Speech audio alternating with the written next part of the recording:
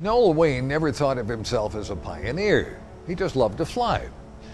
While others marveled at his seemingly impossible Arctic and Alaskan flying accomplishments, Noel just considered it part of the workday routine.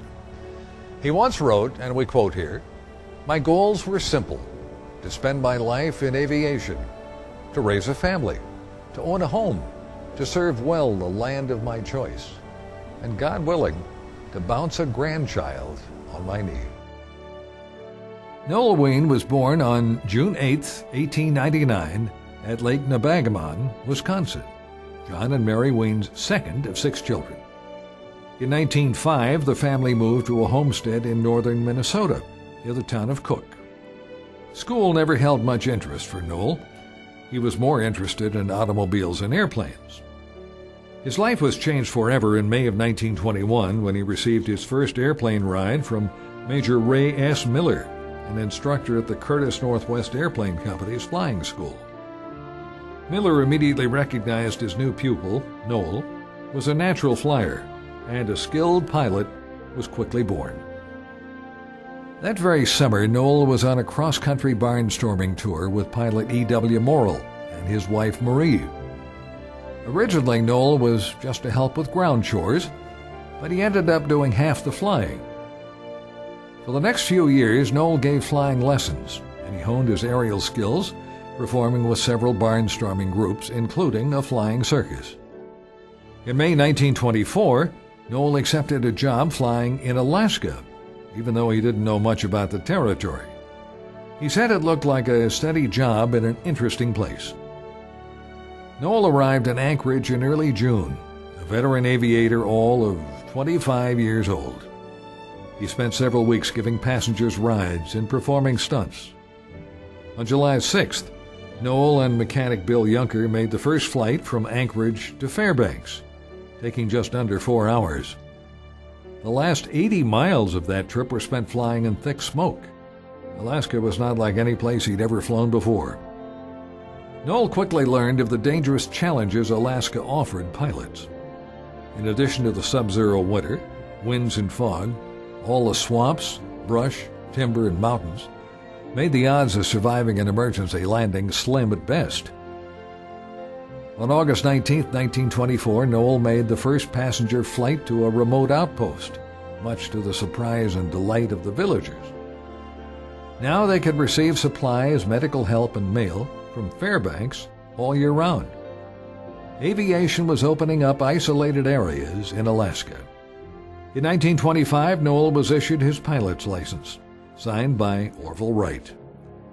Noel returned to the States that year to buy an airplane for the Fairbanks Airplane Company. When he returned, his older brother Ralph came along as a mechanic. In fact, each time Noel visited his family, another brother would return to live and work in Alaska. Early in May 1925, Noel made the first flight north of the Arctic Circle, but on the return leg made a forced landing. 80 miles from the nearest town, on foot with only 3 biscuits for food, Noel crossed the tundra and icy rivers, walking into Nenana 3 days later.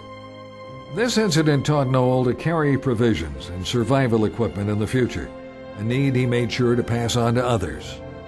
In 1925, Noel made the first of many mercy missions, flying sick people from isolated villages to a hospital, or delivering smallpox vaccine and doctors to remote villages. With each flight, Noel added information and safety techniques still used by today's bush pilots.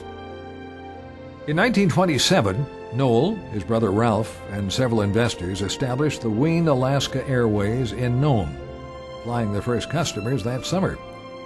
For the first time in Nome's history, the people weren't isolated from the United States from October to June.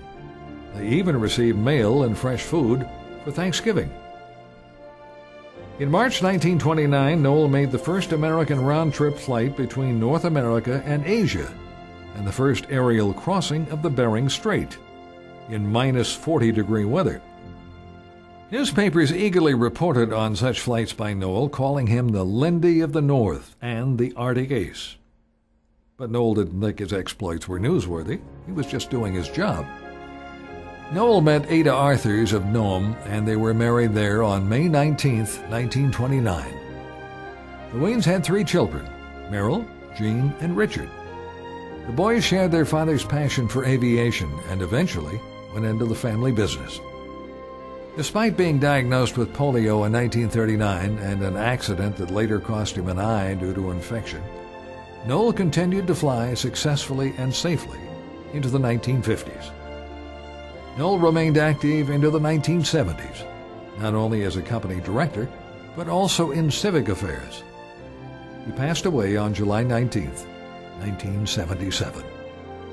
In recognition of his truly courageous and pioneering accomplishments, Noel Wien, the father of Alaska bush flying, has earned his place in the National Aviation Hall of Fame.